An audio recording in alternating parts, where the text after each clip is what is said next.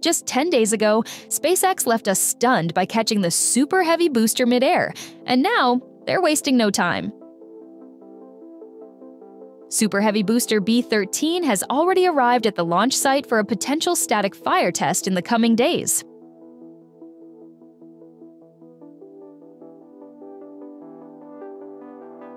Road closures are scheduled for the 23rd and 24th, so we're expecting action soon.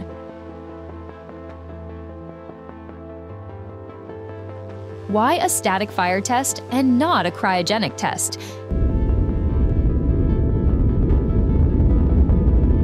That's because SpaceX now conducts cryogenic tests at Massey's site, and B13 has already passed that milestone weeks ago.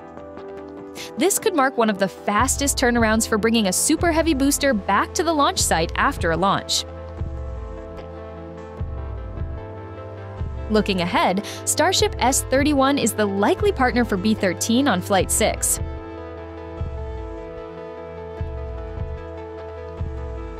S31 already completed its static fire test at Massey's before Flight 5. So, could we be looking at a November launch for Flight 6? Drop your predictions in the comments. The FAA has already cleared SpaceX for this flight, regardless of how Flight 5 performed.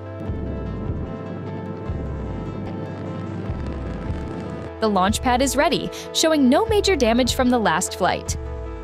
Now, it's all about finalizing mission objectives and ensuring Booster 13 is ready for the next big test. Soon enough, we'll witness another booster catch, something that might soon become as routine as Falcon 9 landings. Flight 6's profile should resemble Flight 5, but SpaceX might have its eyes on enhancing the performance of the heat tiles, which are still a key factor for rapid reusability. That said, SpaceX could also throw a curveball, delaying the flight to test both a ship and booster catch early next year when the second tower is ready. Time will reveal what's next. Speaking of Flight 5, SpaceX successfully recovered the hot staging ring, which played an essential role in the mission. For Starship to achieve full reusability, even this component needs to be reusable, and SpaceX may have devised a way to recover it, just like they do with Falcon 9's fairing halves. Let's take a moment to reflect on how insane October has been for SpaceX. They've launched 6 missions in just 10 days, including one of the most challenging and ambitious in history.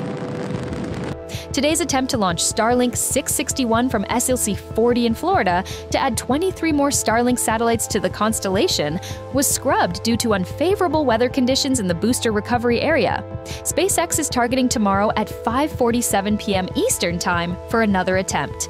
This mission will mark SpaceX's 104th launch of 2024, inching closer to their goal of 148 launches this year. Do you think they'll hit that mark?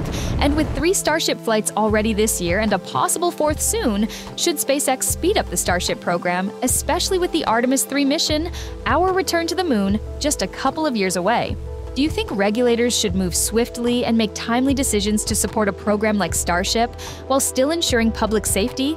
If the US aims to remain a leader in space exploration, much of that future rests on the success of SpaceX.